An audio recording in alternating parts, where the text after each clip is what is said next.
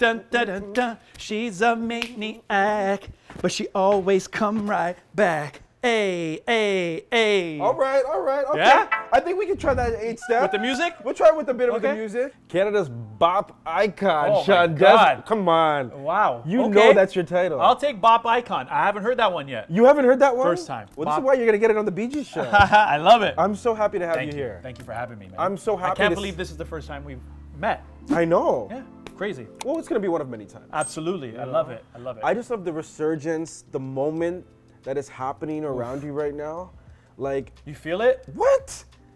Our entire I'm living team it, feels right? it. I'm living it, so like, I'm not like I'm feeling it. Obviously, Yeah. I'm feeling it, but I'm living it. So it's like, how many people are really feeling it? And it feels like a lot of people are feeling it. Well, what I feel like, and you tell me, maybe I'm wrong. I don't know. The team can jump in here, but it's like it's almost like everybody's getting to relive a special time in life again. Yeah.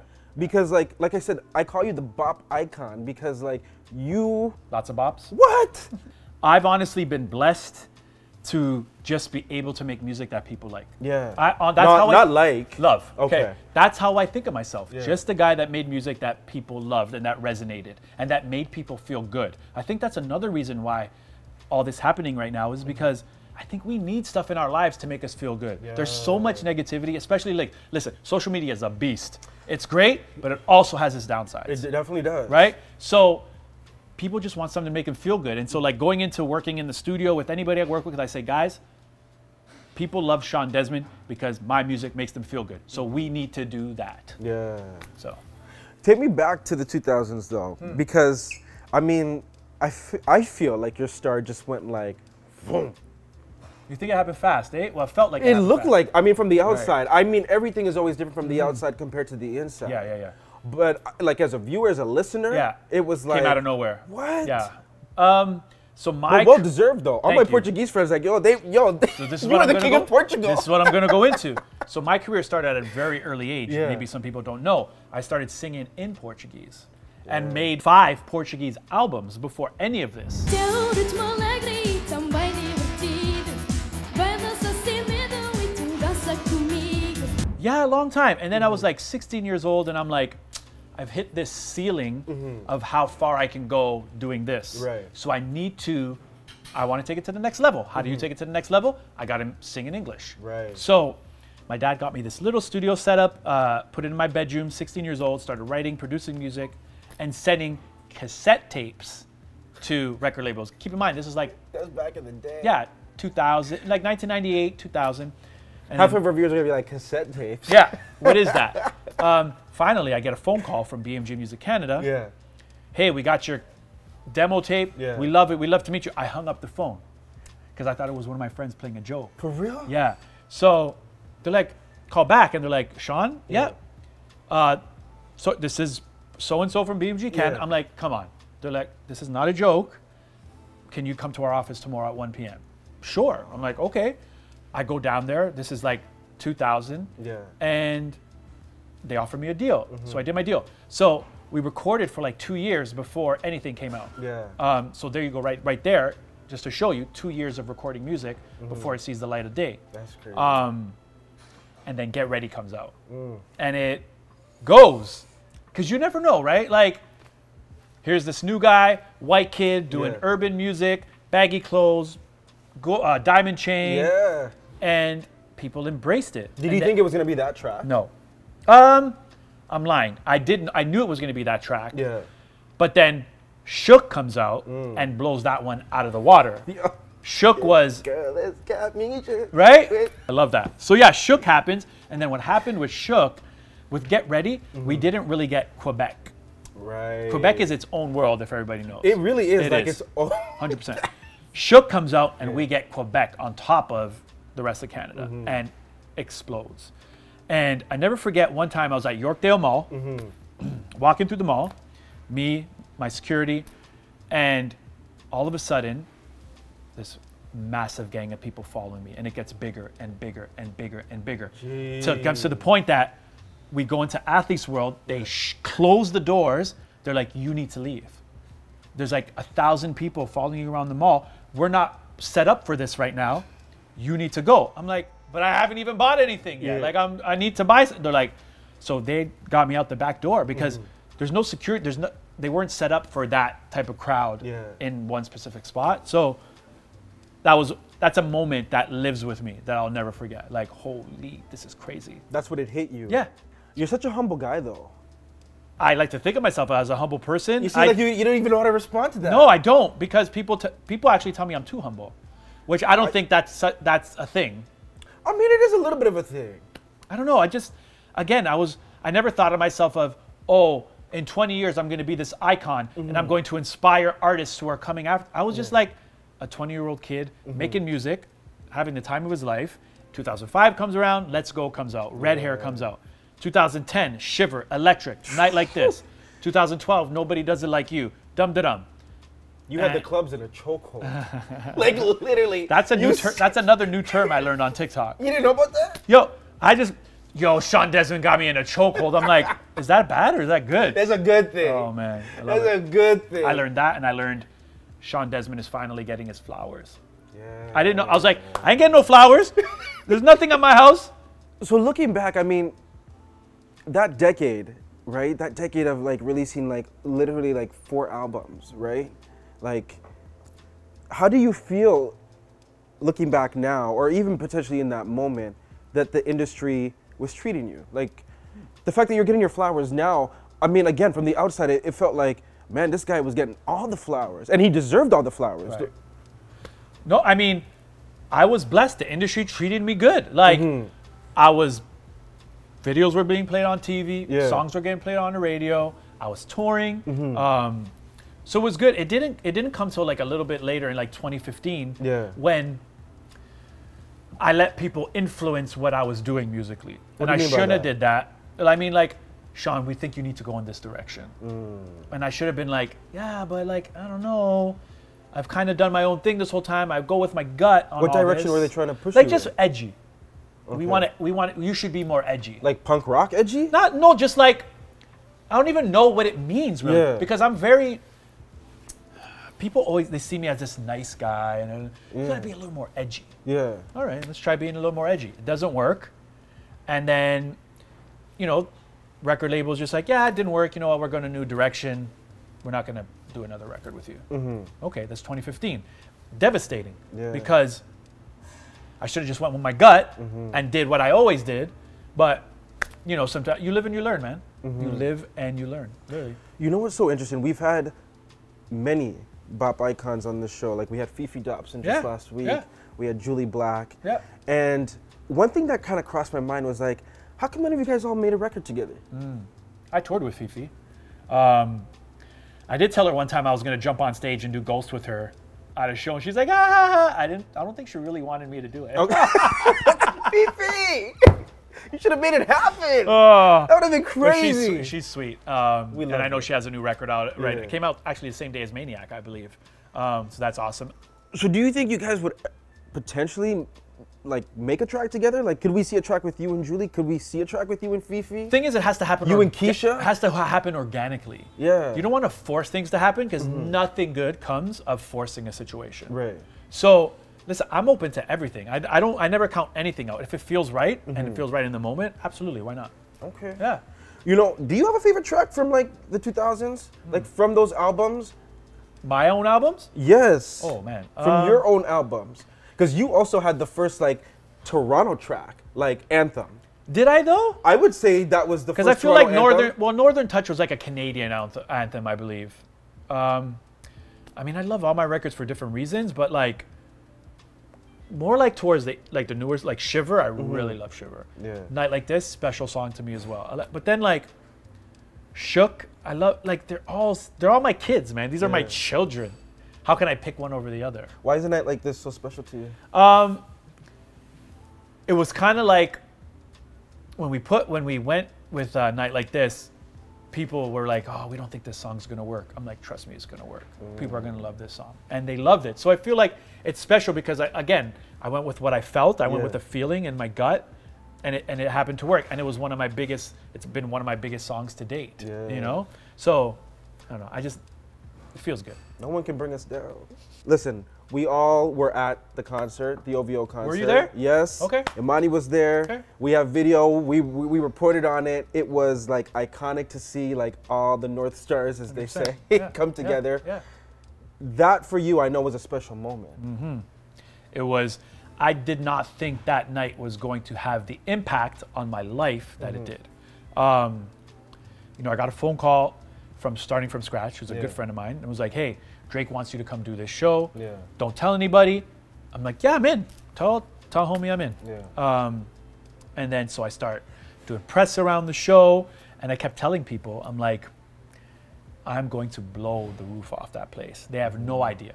And not saying this to be conceited, to be ignorant, it's not me, but I made it my mission. I manifested that I was gonna kill it that night. So it comes, what's great is that I got to share that with my kids and my wife, right? And we get into the green room, Drake sees me, calls me over, and my kids, I'm like, hey, we're gonna go talk to Drake now. Please don't embarrass me. I'll ask him. I know you guys want a picture, super bad, daddy, you'll ask him. So, you know, we go up, we start chatting, and he was so kind, so gracious to my children, to myself, to my wife. And then I'm on stage, and I'm performing, and I can see him in the corner of my eye. He's on the balcony, and he's banging on the wall. Song's changing, he's going crazy. And I'm like, wow, okay. Everybody was going crazy. This is cool. Yeah, it was great. I come off stage, and I head up to the green room, super packed. I'm like, nah, man, I can't be in here right now. Let me just head into that hallway that we're hanging out in. That's the hallway from the balcony that Drake was hanging out. He comes out, he pulls me aside, pulls me to the corner. He's like, yo, bro, you're different, eh, Shawn Desman? I said, what? He's like, you're different, bro. I'm like, Drake, I don't know what that means.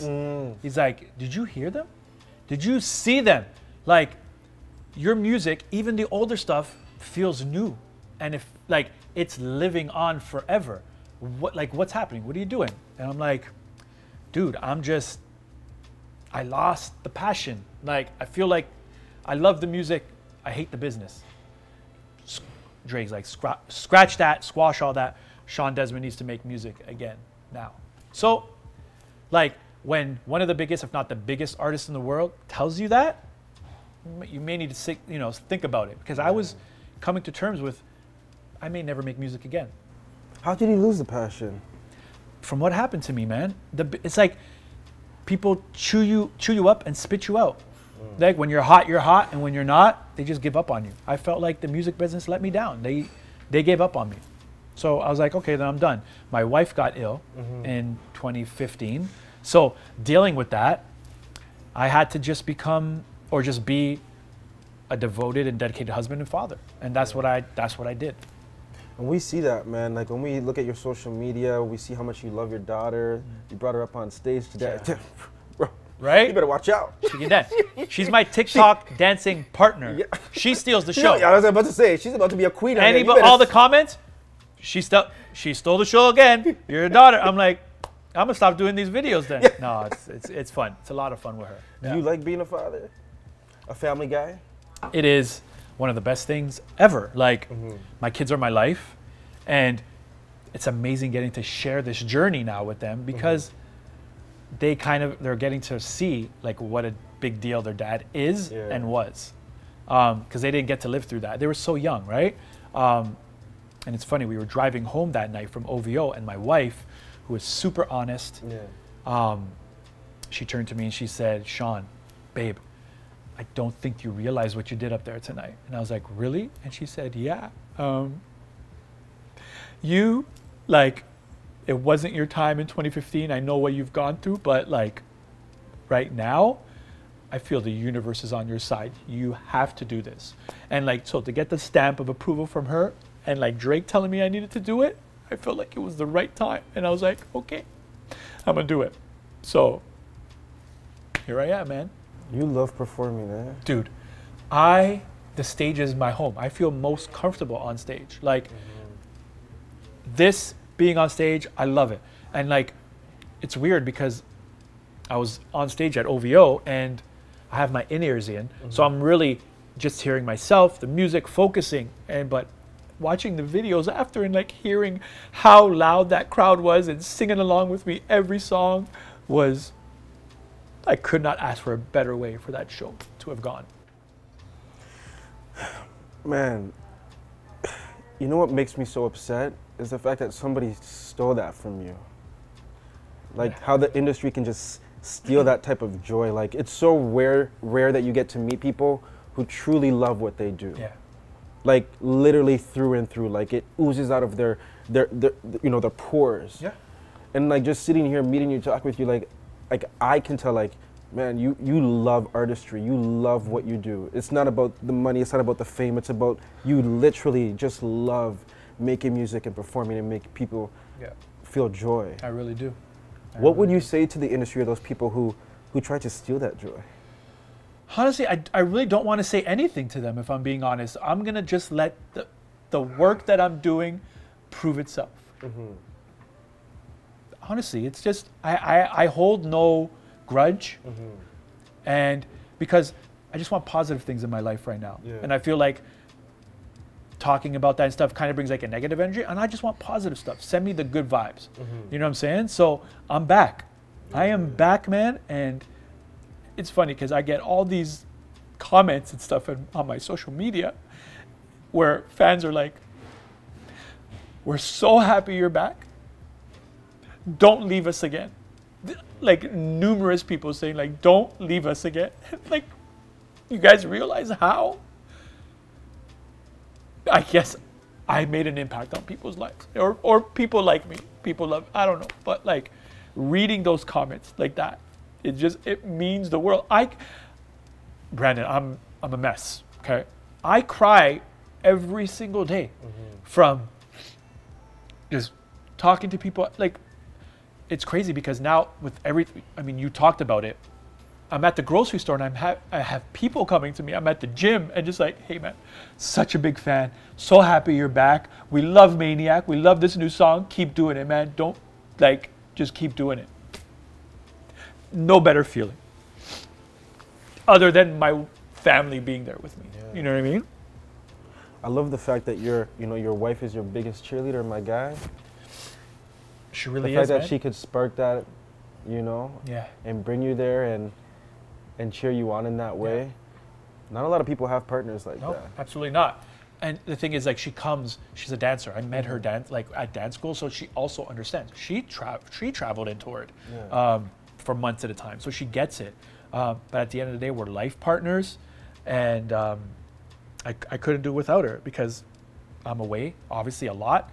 My kids need somebody. She's there, and she holds down the fort. And then when she needs me to hold down the fort, I hold down the fort for her. You know what I'm saying? Yeah. So, one of the big questions that we got from a lot of people, what's your zodiac sign? Capricorn.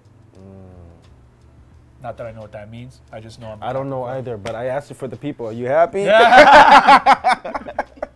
Yeah. So Maniac. You're about to put the whole TikTok in a chokehold. Hold on, let me say the TikTok. Let me rephrase that question. You're about to put all a TikTok in a chokehold with Maniac. We got a dance challenge going on. Yeah. I mean, I'm gonna post an official video. We'll probably do it with me and my daughter. Doing the whole thing. But the response, man, has been, I'm back on the radio, man. I had the second biggest song to be added at Top 40 Radio this week, just behind Rihanna. So for me, for not putting out music for so long, I'll take that. And I just want to continue making music that people like, that's catchy, makes them feel good, makes them dance. That's all. I just want that. I want to make people feel something. When people talk about Shawn Desman one day when all this is done, not only do I want them to remember me for the music I made, but how I made them feel in an encounter, in a song lyric. I got them through a hard time in their life. That's what I want. I want people to say, yeah, I love Shawn Desman's music, but man, that guy was a good dude. So we love a little exclusive on the show. Are we getting an album from you? So, we're gonna, man. Drum roll. Yeah, I know. Drum roll. There PR, I know. I'm trying to get an exclusive. There will definitely be an EP coming in the summertime. I'm working on it right now. I've just been swamped with press these last 2 weeks and doing stuff. I'm actually going to the studio tomorrow. It's my first day, like in 2 weeks, to do some work on some stuff. But even like, there's a while till summer. There's gonna be singles coming out before then. Any collabs that we should know about potentially? I mean, maybe there's nothing like, I'm being completely honest, nothing in the works right now, but like, I wouldn't count it out, and I'm manifesting, I'm putting it in the universe, me and Drizzy. Like, I think it would be epic. But listen, he's Drake, dude. He's the biggest artist in the world. I get it. Yeah. It's gotta make sense for him. It's gotta make sense for me. Again, it's gotta happen organically. He is super supportive, dude. Yeah. Like, can I tell you, like, I did a show at the Rivoli last week, which was the launch of Maniac, the launch of kind of my comeback, and he messaged me the next day and was like, dude, I saw all the press you're doing, all the interviews. He's like, I'm glad you heard me that night at OVO. You didn't just get on that stage, do your thing, leave, and not take advantage of everything that's going on. He's like, man, I'm away. It's my birthday this weekend. But if I was in Toronto, I would have pulled up to the Rivoli and showed you love that night, man. Yeah. That's amazing. It's great. Listen, I'll take that. You know what I mean? Yeah, man. Shawn, I'm so happy for you. Thank you. I'm so happy for you. You know, I do gotta say, I used to be a little dancer. Oh, shoot. Here we go. Here we go, ladies and gentlemen. A little dancer. Not as good as you, but I know that obviously there's a dance challenge that's happening around Maniac. Now, I've kind of lost a little bit of my two-step, trying to bring it back just a touch. Could you potentially just help me learn the dance? Let's go. That's easy, man. Yeah? Yeah, and it's not hard. Okay. Let's clear this out. I love it. I'm gonna see if I can just drop a little two-step. What we're doing is, we're just step, step, step, step, step. Okay. Okay. Man, you really gotta be just loose going with the waist, eh? Ba, ba, ba. Yes. All right. Okay? All right. But there's hands to that too. Damn. Okay, so first we're doing, let's do from the top. 5, 6, 7, 8. Boom, boom, ba. She's a maniac. Hey, hey, hey. Yeah. And now with that, more dancehall reggae, so we, you know, yeah. Yes. I got all that. Come on. All right. So, boom, boom. She always come right back. Hey, hey, hey. Oh, I got 4 that times. move. That's 4 times. I got that move, bro. I got that move. Sorry. No, I'm just kidding. Sorry. I'll be the judge of that. Professor Shawn. I'll be the judge of that. Let's go from the top. Ready? 5, 6, 7, 8. Dun, dun, dun, dun. She's a maniac, but she always come right back. Hey, hey, hey. All right. Okay. Yeah? I think we can try that 8 step. With the music? We'll try with a bit with the music. 1, 2, 3, 4.